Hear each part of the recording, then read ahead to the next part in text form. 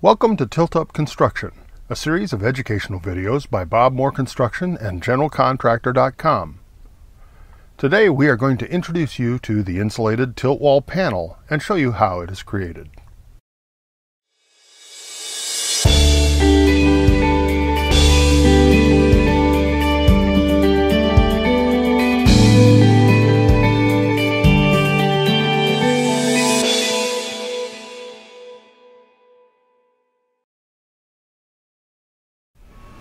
Concrete, which is used to create tilt-up construction panels, is a highly durable material and works very well for commercial buildings.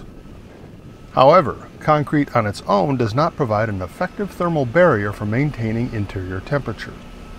In storage facilities that need temperature control, like an air-conditioned warehouse for example, the construction company must add some form of insulation to the concrete walls.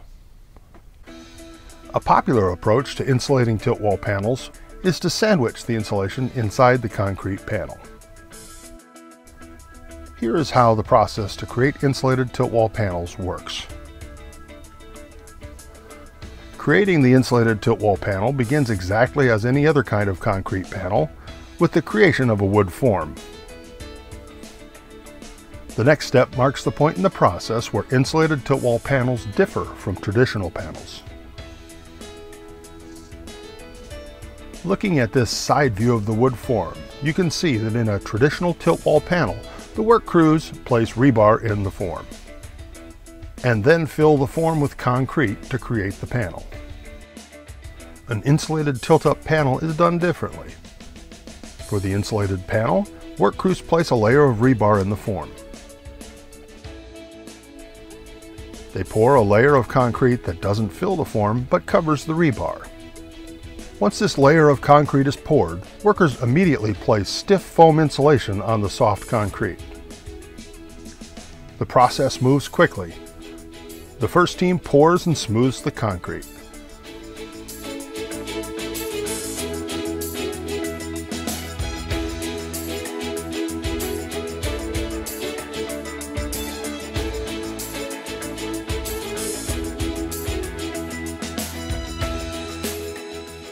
The next team follows directly behind to cover the concrete with insulation panels.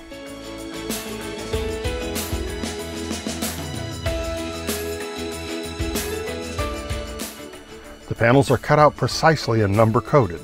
Each fits into an insulated panel matrix like pieces of a jigsaw puzzle.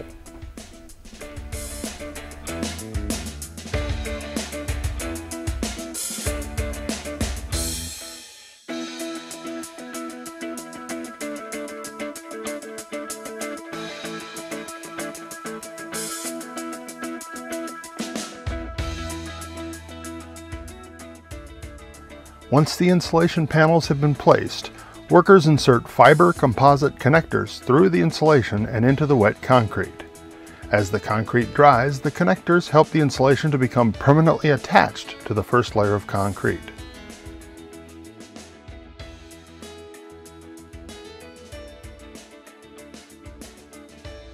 The panel is left to cure for several hours. Workers then return to the panel to add additional rebar, and then pour the final layer of concrete to complete the insulated tilt wall panel.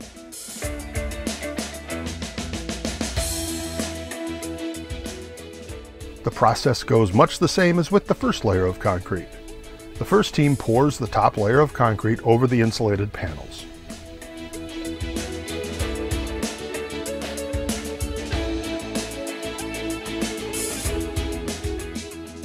Right behind them, another team of workers smooth the concrete.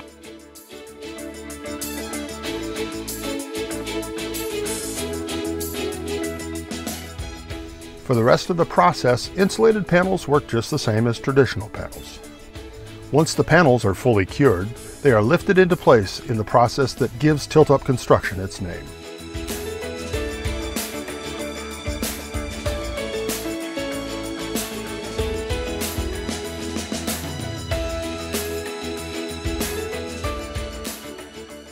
We hope you have enjoyed this explanation of the insulated tilt wall panel and how it can be used to create an effective, durable shell for a temperature-controlled industrial building. Bob Moore Construction has been a pioneer in tilt-up construction since the 1970s. You can click here to visit our website, generalcontractor.com, for more information, descriptions of successful tilt-up buildings, and white papers covering tilt-up construction. If you enjoyed our video, please click the like button to help us get better rankings. We will be adding more videos about tilt-up and commercial construction, so don't forget to subscribe to this channel so you will know when our next video is released.